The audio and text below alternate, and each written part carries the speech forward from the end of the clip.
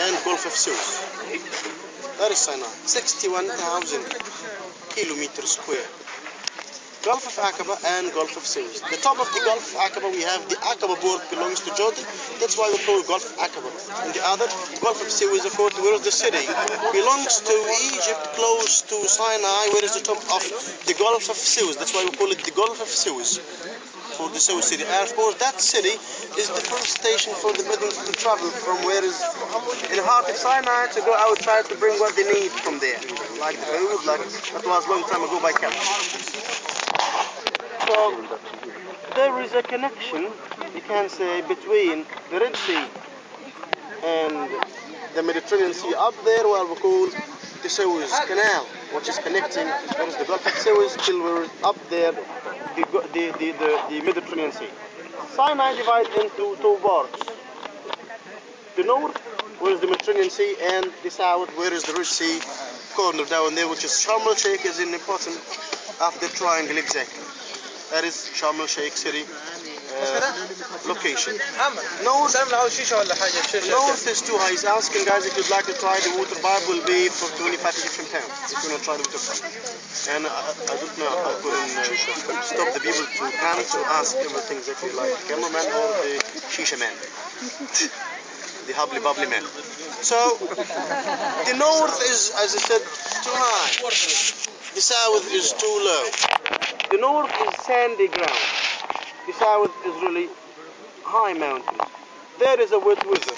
Here is really very dry, especially in summer. There is very easy life. Here is gets really very hard if there is no guests, there is no people comes really to here to enjoy the time, to be really spending the money for the trips, for these people of course to survive. That means there is no tent will be of course really like that of course for the people to live. So we have two types of people in Sinai. Two types of Bedouin people of course in Sinai. The people who live beside Sharm el-Sheikh city, or the people who live still in the heart of desert. So life gets very hard in summer, especially in the south of Sinai, called where is the water. If there is lots of rain in the winter, that means they have a good life, of course, in summer. Otherwise, it will be really very hard, especially where the people lives around the water wells, to grow some vegetables around even there, or to hunt some animals, or to make a fish, of course, to save some money, I'm sorry, to save some food, to dry some food, like the dried fish or the dried meat, of course, to save for a long time to eat later. So there is very easy life in the north, because really, as I told you, lots of rain, especially in the winter, to be really very easy to even grow what you like. Throw just any kind of seed, like what we call the wheat seeds, of course, to be really having a flower later. Very easy by the rain in the end of season to have your crop to like to do, or to have what you like, to be really having a good life or an easy life to here. The best fruit we get it from the north. The best leaf, dates, crops, watermelon, everything of course comes from where is the north to the south. Only the people who lives here beside the city or in the heart of it. Beside the city, of course, they earn money by organizing that trip for you tonight to earn money. Or ladies at home making some handmade stuff. You'll see it later. Of course, we're in the Bedouin duty-free shop. Of course, we'll go to watch it later. To be sell it for the people to earn money over here, to give it for our parents to sell it, or to our brothers to sell it, to have money, to be really having a good life, and transfer especially the water from the heart of this by tracks, because long time ago was by camels. So the camel is the main animal, or the main important way to try to transfer or to move anything exactly from here. That's why if the life gets really very hard, your will in this place is really gets dry, nothing to do, just remove all of what you have, even the tent, and hold exactly on the camel and try to move away to find a kind of source of water, and it doesn't have to survive. Of course, the herbs, of course, is the main thing, of course, to use over here. As I told you, we have a herb. Yes, it was very hard. Very hard. So, the herbs, of course, is very important here, but that scent is really fully of different kinds of herb seeds to be really grown if there is a water, rainwater, to have different kinds of herbs over here to see. And they are very clever to prepare the medicine from here.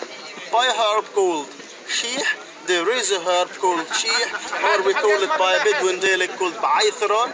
The ba'aytharan herb is really the best to keep the snakes away if you return to a different house. That's why we are always using the natural things, the natural herbs, of course, to be safe from different things. Also, the scorpion by the opium. If you heard about the opium, a piece of opium in your tea, milk by the heat of your tea to drink it, to kill or to stop the poison of the scorpion, of course, will be away to be protect you or to be killing exactly that kind of poison. But really, the best way to protect your kid or your boy or your baby from the scorpion pits, of course, will be by a clever lady when she's really pregnant, feel that sort of pregnant start to go in the desert, collect the baby of the scorpion and pan it, and of course blend it very well to keep it or to save it for later when she delivers. Of course, baby coming to suck the milk from her breast organ. She go to feed breast the baby, put the powder on her breast, of course, to keep the baby sucking the milk with the powder with the milk to get the immunity, and that is a way, of course, to be protect your baby or kid for a whole life. It means when he's really a boy later, to be moved behind the camels. That is the life over here.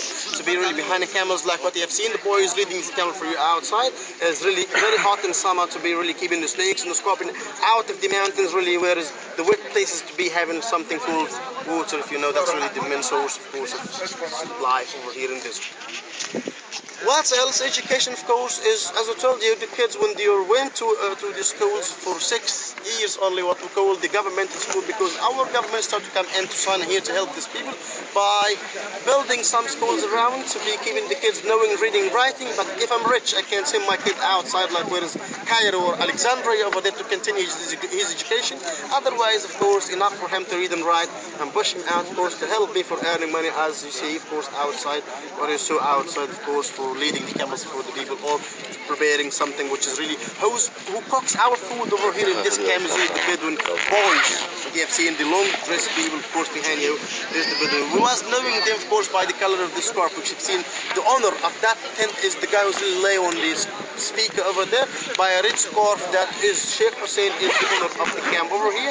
And of course, all of them, of course, came from 3 countries around, which is Palestine, Jordan, and Saudi Arabia. That means they are not originally from here. They are Bedouins or nomads or travel, of course, who came from outside to live in Sinai in that hard really weather or that hard life over here to be survived.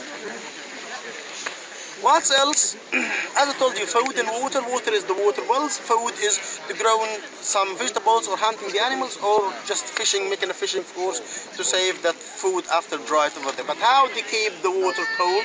How they save the milk, for example? Only the nature, of course. Goats, slaughter it, have the meat, and the leather is still there. But not like you, not like us, not like everywhere, of course. Easy, slaughter the goat and open the skin or open the leather, of course, by a knife, remove it and thank you, take the meat to eat it later. But really here, just slaughter the goat and just take the leather upside down from the goat like that after hanging it in somewhere like the tent. And of course, to have the leather completely with no leak, with no holes, with no knife at all, to be really completely there, and salt it, clean it and dry it, to fill it by water, close it very well and hang it in tent to have always a cold water. Cold water will be always in that kind of skin or leather of what we call the goats. Milk also, fill that kind of leather or skin, of course, by the milk and save it. Clever ladies, of course, to be hold it from or just hang it in the tin and just check it for a long time to have the cream of that milk or the face of the milk to get it later to have a lovely breakfast, which is really the milk breakfast over here, to mix the bread, the fresh bread with the butter, with the cream of this milk, of course, to have a lovely breakfast in the morning and to be having a high power, to be really able to move for a long time behind the camels in this kind of really hard life. I could talk till morning, no problem, but prefer to shut up if you want. But please, if you have any question about what we call the Bedouin life, before we go to the Bedouin duty free shop to see it, just to take an idea, if you'd like to watch what they do, if you want to have or if you buy something as souvenirs for your friends or your family back there in England, of course, if you don't want, up to you, just take an idea, because we go to climb up there if also you want to take a picture for the whole body. So, a question. Any religion? Religion. Yeah. Religion. So, of course, they are all Muslims. And they all came from, as I told you, Palestine, Jordan, and Saudi Arabia. Where is the beginning of Islam? When Islam began exactly in Egypt, they start to come as families, and now they're making tribes. That means the famous tribes. You have to see Sinai, which is a seven tribes, and all over Sinai to see over here in Sinai, which is they are all Muslims. Another question.